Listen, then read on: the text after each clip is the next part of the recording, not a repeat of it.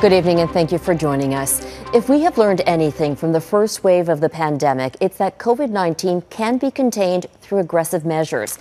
In Ontario, officials are so worried about the recent rise in cases, the government has extended restrictions on private gatherings to the entire province. Premier Doug Ford is essentially popping the balloon on big bashes. Indoor gatherings are now limited to 10 people. Outdoor gatherings are limited to 25 people. All gatherings still require physical distancing. The province is in the process of imposing new fines for people who throw large parties. The organizers face fines of at least $10,000, and guests can be fined $750 each. Today, Ontario recorded another 407 new cases. Quebec has the biggest spike with 427 new cases. Manitoba added 18. Saskatchewan reported 11. Atlantic Canada, BC, Alberta, and the Territories do not report on weekends. Two federal leaders, Erin and Yves-François Blanchet, have both tested positive for COVID-19. Neither will now be able to attend next week's throne speech. Their positive tests have some questioning whether there should be more changes to the way politicians do business during the pandemic. Mike Le Couteur has our top story tonight. This meeting with Quebec Premier François Legault was the last time Conservative leader Erin O'Toole was seen in public. The federal leader has since tested positive for COVID-19. And while Legault's results came back negative, he is self-isolating as a precaution.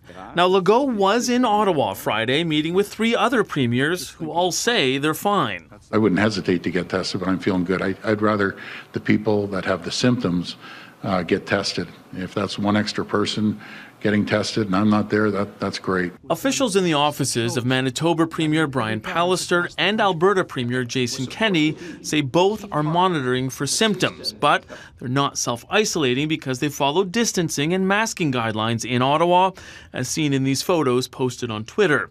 Still, the fact that O'Toole and Bloc Québécois leader Yves-François Blanchet tested positive underscores the importance of doing politics differently in a pandemic. You really have to do that with safety in mind, and that boils down to fewer people in the room, spreading out, wearing masks, and doing as much virtual as possible. That sentiment echoed by Intergovernmental Affairs Minister Dominic LeBlanc. We think it's unrealistic and unsafe to expect everybody to be sitting in the chamber, but we want to ensure that it can be safely and securely done remotely.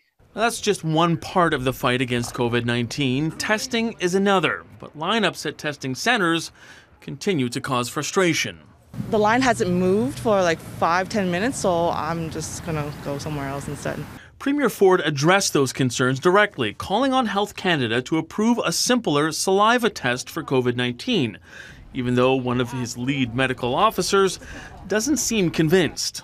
You go in, you get the strips, you spit on the strip, and then you can see instantly, as it was described to me, it's almost like a pregnancy test. They don't need a health professional to administer them, but you do lose a bit of sensitivity. So there's sort of pros and cons. Antigen tests, like the one Ford is referring to, haven't proven as effective as nasal swabs. So for now, patience also remains a big part of fighting this pandemic. Mike Le Couteur, Global News, Ottawa.